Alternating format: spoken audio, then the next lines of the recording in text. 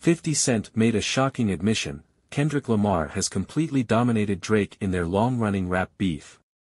According to 50, Kendrick's scathing "Not Like Us" diss track was a decisive blow that Drake has been unable to recover from. If you are new, don't forget to hit the subscribe button, like and share our videos. Do well to turn on the notification bell so you don't miss any of our updates. "Look, I love Drake, he's one of the greatest to ever do it," 50 told his millions of followers. But Kendrick, man, Kendrick just washed him with that "Not Like Us" joint. It's over, Drake can't come back from that. The beef between Drake and Kendrick has been simmering for years, with both sides taking subtle shots on various tracks. But when Kendrick unleashed "Not Like Us," a lyrical assault that many are calling the diss track of the decade, it seems to have been the knockout blow.